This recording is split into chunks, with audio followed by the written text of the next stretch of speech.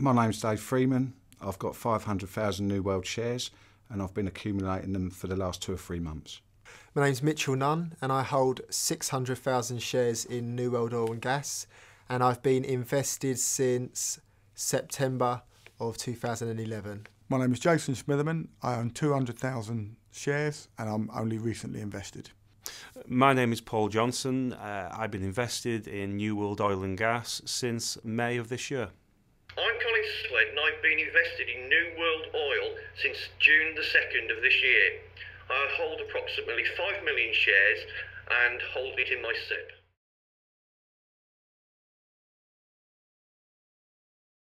What I try to do in my investments is to identify opportunities that are very lowly valued but have a great deal of potential to re-rate, I think is the common phrase, as time goes by.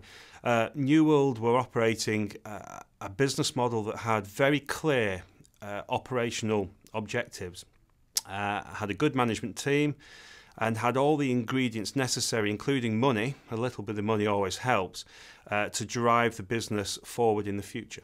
I initially invested in New World Oil and Gas for a number of reasons. One, they were trading at cash value, which I believe was about 4 million at the time after completing a placing at, I think it's for 3 million at 6p. They've got 2 fantastic assets, both in prolific hydrocarbon systems, fantastic management, proven track record. They've had success before. Low amount of shares in issue. Makes me think that there's real growth in that share price, because basically the CPR that's come out and the resource that they're sitting on versus the market cap, to be honest, it sort of answers itself really.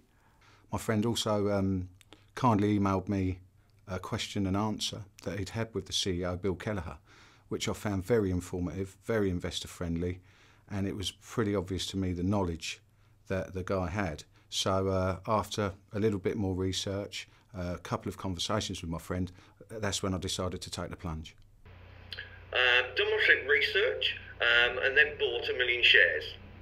I decided to have a meeting with Bill and Peter to have a look in a bit more detail at the company.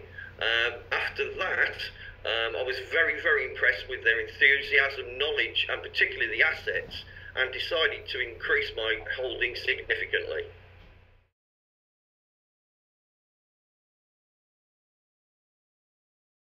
Communication is 100% the most important thing that a management team have to do.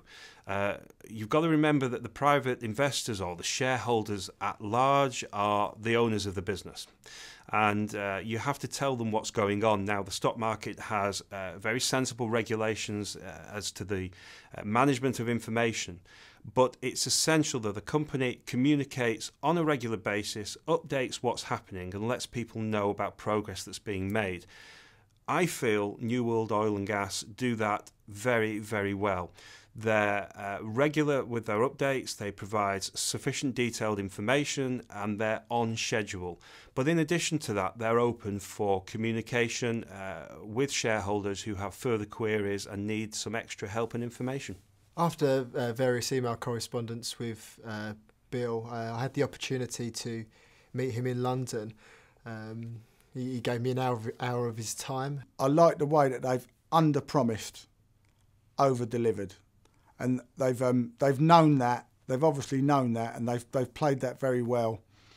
Haven't come out saying we're going to do this, we're going to do that, like I've had experience of in other companies.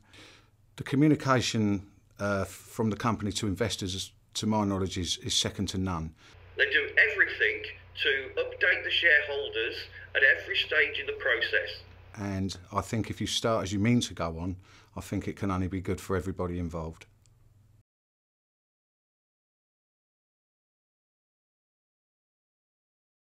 The CPR this week for New World Oil was absolutely fantastic. I don't think anybody expected the P50 of 294 million barrels. Potentially 1 billion barrels recoverable across the 6 prospects, well, 5 prospects and 1 lead. Also, I was very encouraged by the fact that the probability of success has gone from 1 in 8 to 1 in 5. The COS, very low, about as low as you can get in the industry. Now, I say fantastic, but I think the market has a little bit of indigestion, because what it wasn't expecting is to have such a significant number of figures within there. When you've got an NPV 10 of $1.53 billion, you've got on P50 294 million recoverable barrels. That kind of data was not really expected from the company. It's fantastic. As an investor, it makes me feel extremely confident about the investment. Obviously, things can change, things go wrong. This is the oil and gas business. But to have this kind of progress at this stage so quickly is super. Well, when I saw the RNS and the CPR on Tuesday morning, to say I was shocked was an understatement. And then if you look back and you consider how many sites were looked at before they bought Belize, it's a case of 1 in 60, they did their work properly, and it's now starting to pay off.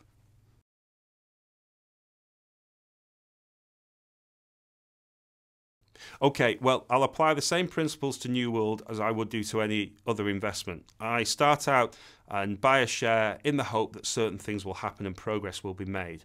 I'm seeing positive progress at every stage with New World, and for me that means I hold and carry on holding as this progress continues and develops. Now, the markets at the moment, it's December 2011, everyone's a little bit fraught, things are nervous, it's scary out there, and the share prices of good companies and bad companies are lowly valued, lower perhaps than they ought to be. Now, I believe that as the market recovers, as the strength returns and people's confidence gets back to where it was a little while ago, then we'll start to see proper valuations for some of these companies. And for a company that's come out with nothing but positive developmental news, that's a good thing. So I'm sat here, I'm going to hold and see how things develop. I'm really pleased with my investment up to now, obviously, because I'm in front. I think that it will grow. I think that the track record of the CEO, especially at Victoria Oil and Gas, if you look at when he was there, what it was worth when he came in, what it was worth when he left, it was many multiples of any investment. My thoughts are, I haven't got enough of them. I intend to add to my holding. Remember, this is only the Belize project. We've still got Denmark and potentially other projects in the pipeline. I can't wait for the future.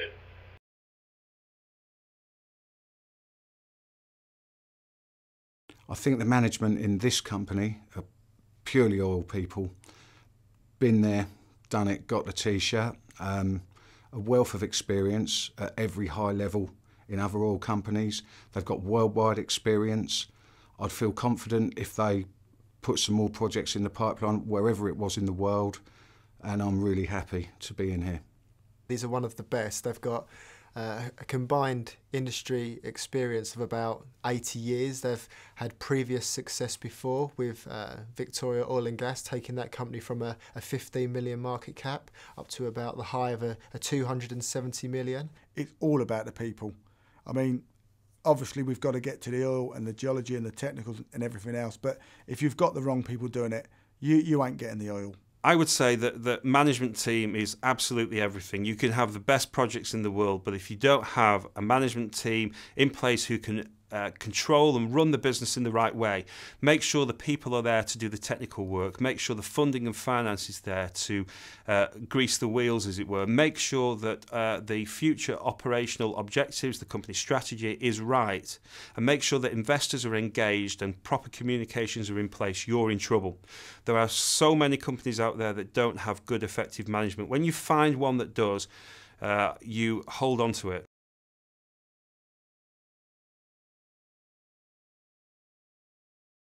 We have a good broad management team, we have corporate strength, we have legal strength, we have prior oil and gas experience, and we have a drive and a determination to succeed and to communicate that success as you're going along. If you've got the wrong people doing it, you ain't getting the oil. The PR and the communications towards private investors is the best. I'm very excited about what they're unearthing in Belize, and that's without taking Jutland into consideration, and I'm sure there'll be other projects in the pipeline. I'm very encouraged that the dilution will be kept to a minimum. I think they're doing a great job, and I'm intrigued to see what will happen in the coming weeks, months and years as the business develops. The company's trying everything possible, in my view, to minimise the risk by way of their process and structure, to minimise the risks that are obviously inherent in oil exploration.